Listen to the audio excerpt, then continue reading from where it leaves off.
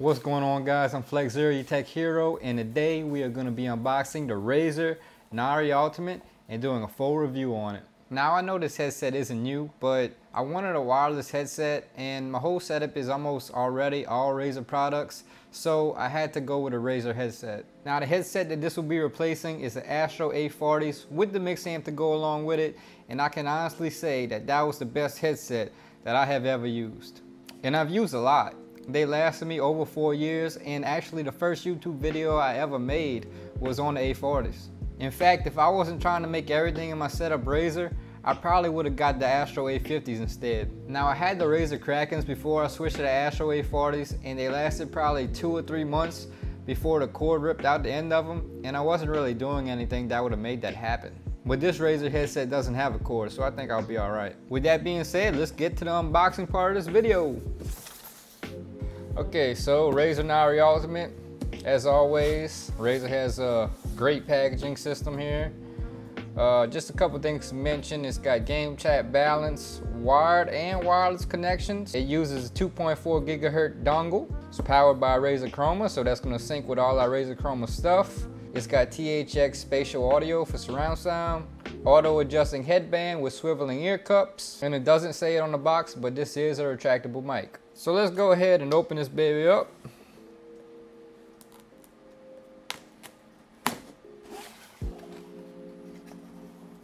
So really nice packaging. It's got foam insert on top right here. Let's pull the headset out. And just feeling it for the first time, I can tell this is a very high quality headset. It looks like it's made out of brushed aluminum. These are the side panels that work with Razer Synapse. This Razer logo lights up. And it's got a mic that comes out and also retracts. So that's a very nice feature. Very nice.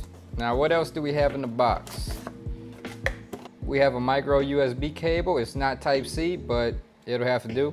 And we have a 3.5mm aux cord. Also, it comes with the manual. You can't forget that. So this is everything that came in the box. The micro USB cable, the 3.5mm aux cable, the manual, and of course, the headset.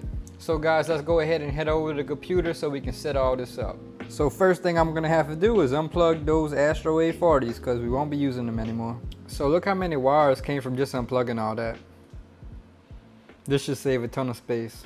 So under the headset is actually where the USB dongle is hidden, and all you're gonna do is press that in and pop it out. Now, if you can see, that's 2.4 gigahertz, and we're gonna plug this in right under the desk down there. Now, just really quick, I'm gonna compare the Astros with the Nari Ultimate.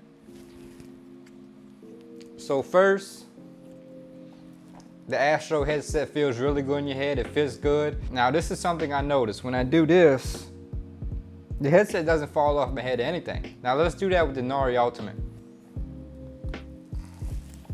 And you can see it quickly falls off my head. So I think these ear cups are a little bit bigger than the Astros. They both feel comfortable. However, I think the Astros does fit better, for my head at least. So let's try the mic on the Nari Ultimate.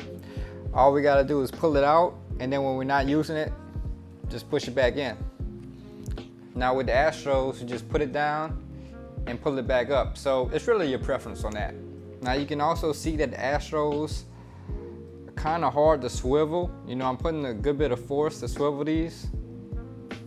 But the Nari Ultimate, they're turning just like almost automatically. Like I'm not putting any force.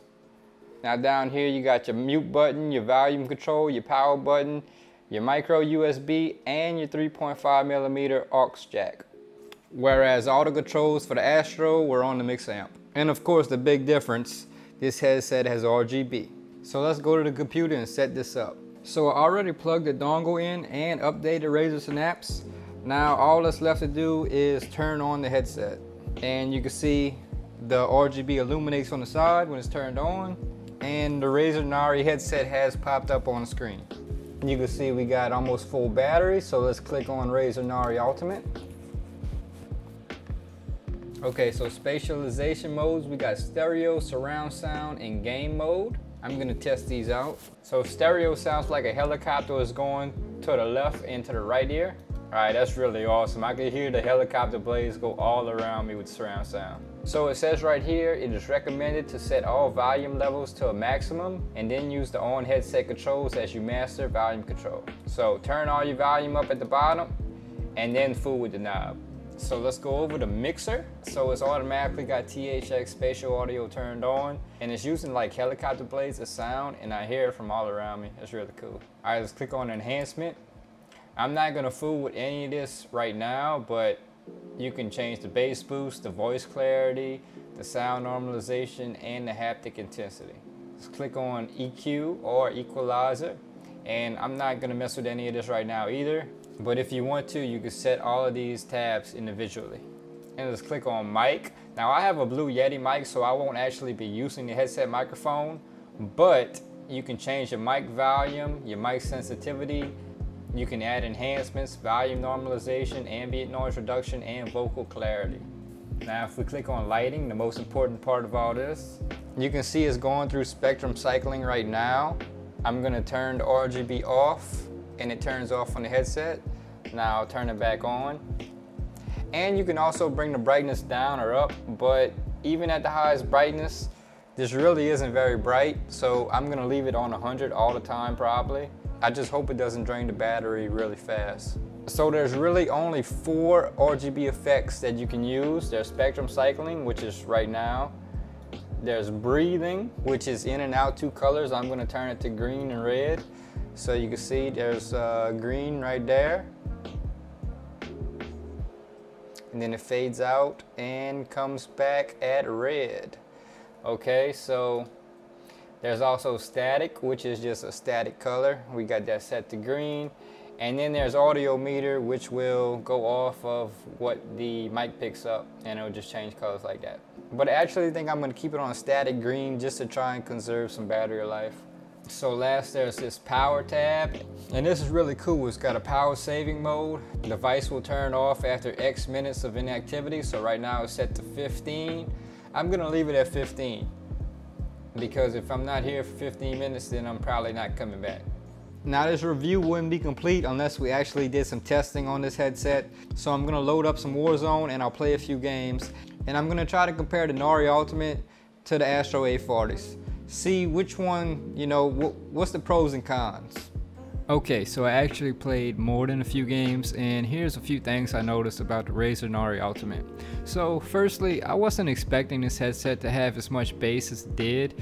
It was literally like a rumble pack was on my head, vibrating my face every time a grenade went off or there was gunshots in the area. That took a few games to get used to, and at first I didn't know how I felt about it, but as I played more and more, I started to actually like it. It makes the whole experience really immersive, and for a second had me thinking I was actually in the war zone. And that being said brings me to my next point, which is the surround sound on this headset is absolutely amazing. If I'm comparing the surround sound of the Nari Ultimate to the surround sound of the Astro A40s, the Nari Ultimate has been beat in my opinion, at least by a little bit. I was able to hear footsteps from a lot further away, and also able to pinpoint what direction they were coming from a lot more accurately. There should be near 0% chance someone should be able to sneak up behind you while using this headset, in the game at least. Now on the other hand, they might be able to sneak up on you in real life because the noise cancellation on these headphones are also excellent. I have an AC in my room, and also my computer fans make a good bit of noise, and these headphones almost block them out completely, something my A40s didn't do as well. I also really like how the volume dial, mute button, and game chat equalizer is right there on the headset as well. So now I'm going to turn on Spotify and see how this headset does playing some music. So after listening to a few songs on this headset, it does sound really good and crisp. The bass probably is the most noticeable, sometimes being overpowering on a few songs, but don't forget you can adjust all the settings in the equalizer section. Guys, this headset's amazing. If I had to think of a con, the battery life is about the only thing I could say. And I'm not sponsored by Razer. I should be, but I'm not, so they're not paying me to say this. If I had to give this headset a rating, I'd say 9 out of 10, without a doubt, 9 out of 10. It feels good, it looks good, it sounds amazing. You know, there's nothing not to love about this headset. With that being said, guys, that's it for this video. I hope you enjoyed it. If you did, smash that like button. If you're new to the channel, hit that subscribe button. We do a lot of tech videos on this channel, and I'll see you in the next one.